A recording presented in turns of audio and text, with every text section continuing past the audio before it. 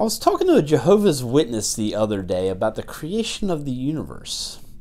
During our conversation, I told him that Jesus Christ created everything. And he disagreed with me. He said, no, Jehovah created everything.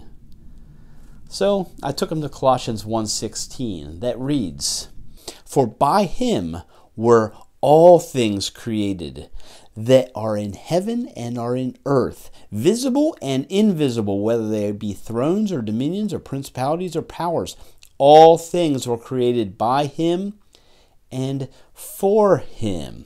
Well, the Jehovah's Witness did not receive this scripture. He has a problem with it because he is taught a different version of this text. The New World Translation reads, "Because by means of him all other things were created in the heavens and on the earth, the things visible and the things invisible, whether they are thrones or lordships or governments or authorities. All other things have been created through him and for him." Well, as many of you probably already know, the word other in this translation is not found in any Greek manuscript. As a matter of fact, there's not a Bible on the planet throughout history that has ever added the word other to this passage. The Watchtower knows that only one could have created all things, and that's God. So when the Bible says Jesus created all things, they know they had to do something about that. So they added the word other to make it sound like Jesus is not God. Well, I got to thinking to myself, Jehovah's Witnesses must really trust the Watchtower without reservation, really, that they're willing to trust them even though they add extra words to the Bible that have no place there. That they would just say, "We trust you, Watchtower, no matter what you do, we will defend you."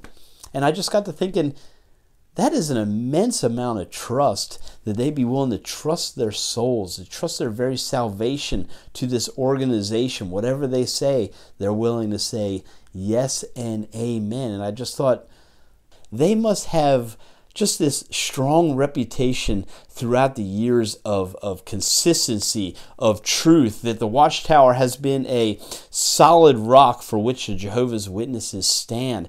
So I figured, hey, let me take a little journey through some of the Watchtower publications just to see how dependable and trustworthy they have been over the years. Starting with a Watchtower publication known as the Golden Age, February 4th, 1931, talking about vaccinations. "Vaccination is a direct violation of the everlasting covenant that God made with Noah after the flood.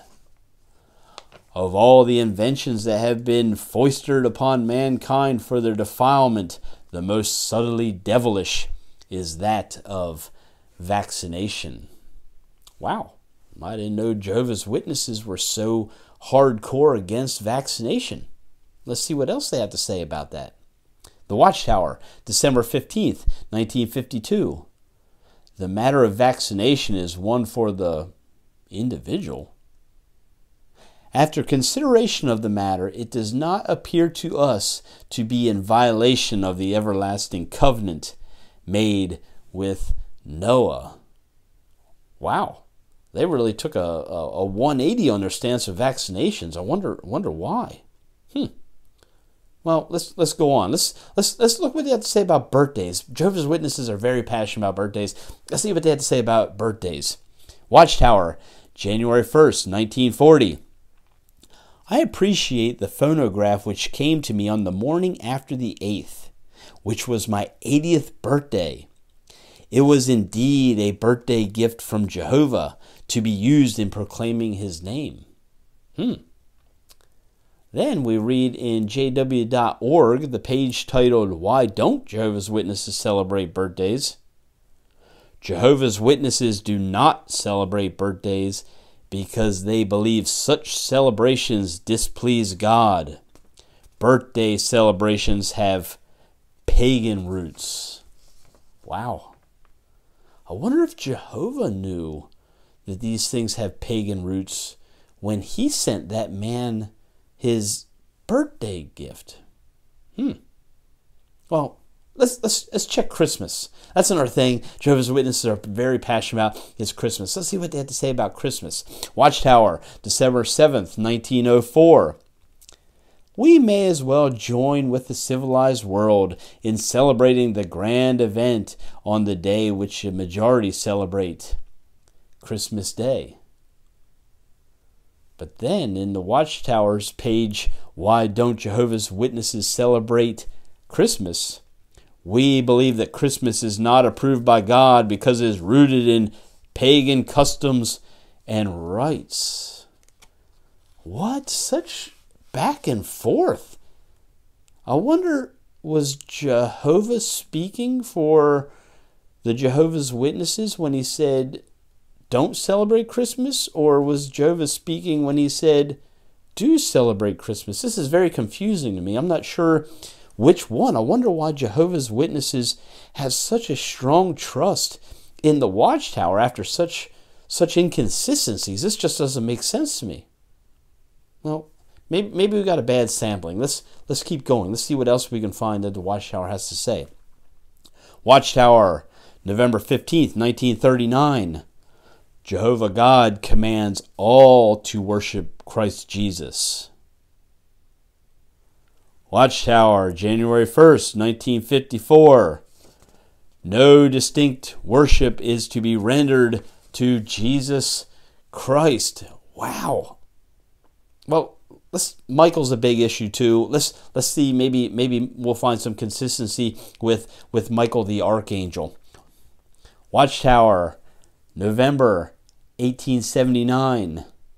Speaking of Jesus, it is said, let all the angels of God worship him. That must include Michael, the chief archangel. Hence, Michael is not the Son of God. Well, later in the Watchtower publication titled, Is Jesus Archangel Michael? They say, simply put, yes. Wow. Then in 1914, Charles Taze Russell made a photodrama of creation. In it, he depicted Jesus dying on a cross. But then the jw.org page says, did Jesus die on a cross?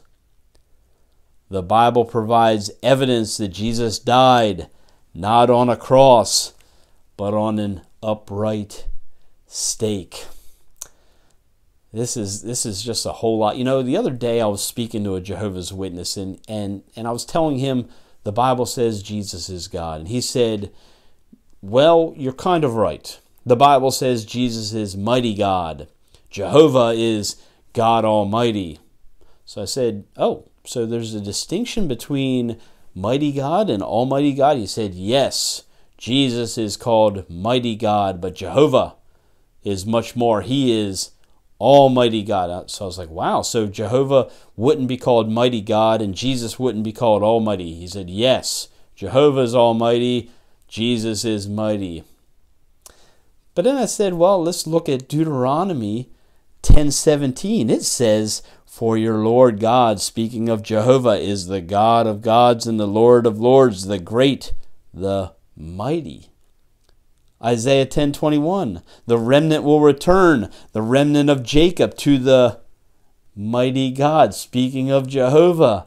Jeremiah 32:18, O great and mighty God. Over and over these inconsistencies. And friends, listen, I could keep going. I could talk about the plethora of examples of Armageddon prophecies that did not take place, that Jehovah apparently said it would take place here or there or here or here, and none of them took place. I could also show you where the Watchtower purposefully misquoted Greek scholars to defend their text, or where the Watchtower relied on people who dabbled in the occult for their translations, or I could show you where they made up terms to defend their Bible. Jehovah's Witnesses, please listen. I want you just to take a moment to examine where you find yourself. You are literally following an organization that demands 100% allegiance, while at the same time has a strong, lasting history of inconsistency and untruths. You are literally following an organization that makes you listen, even though they are back and forth on almost all pivotal doctrines. Listen, there is a remedy. His name is Jesus. He asks you to stop drinking the poison and start reading His Word. Read His Word for what it says. If the Bible tells you that Jesus created all things, accept that. If the Bible tells you Jesus is to be worshipped, accept that. If the Bible tells you that Jesus is God, accept that. I hope this message blessed you and helps you in your pursuit of truth.